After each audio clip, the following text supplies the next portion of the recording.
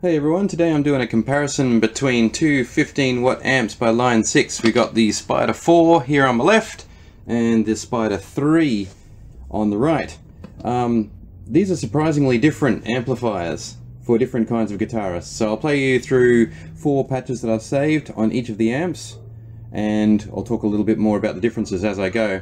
So first of all, what we'll do is compare the clean channel here, which is accessed by pressing the clean button. And I've got the gain set fairly high. Even at maximum, it doesn't break up all that much, okay? So we'll go at about 3/4.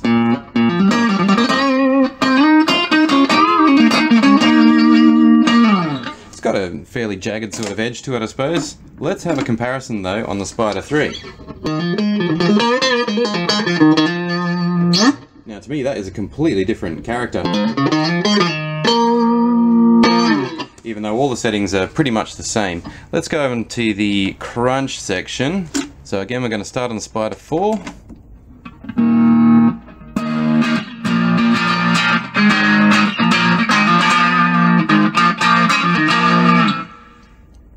Okay, I'll play something similar.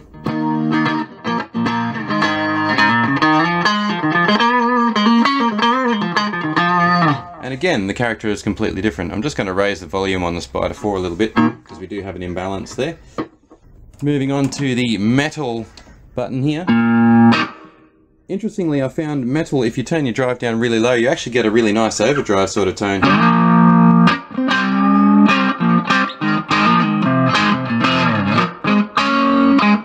But let's do what it's meant to do and turn it right up.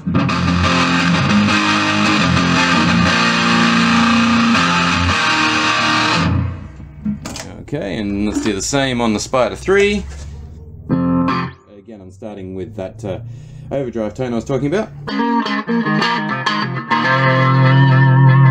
And let's turn the drive right up and get the metal tone.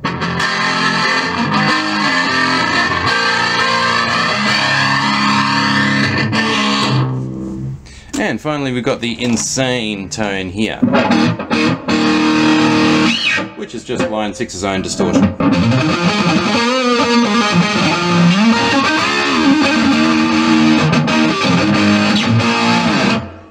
And let's see how that insane channel sounds on the Spider 3.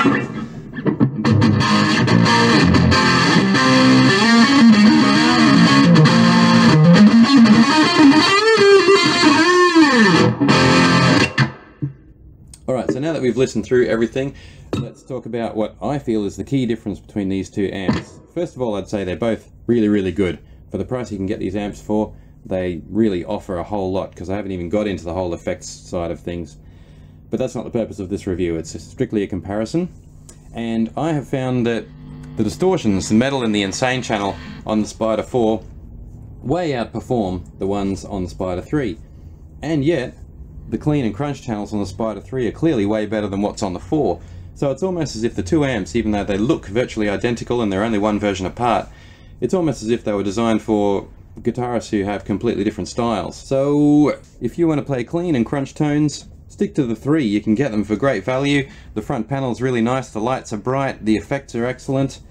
The Spider 4 gives you better distorted tones, and it also gives you the benefit of being able to attach an FBV pedal as well, which will allow you to select through these channels.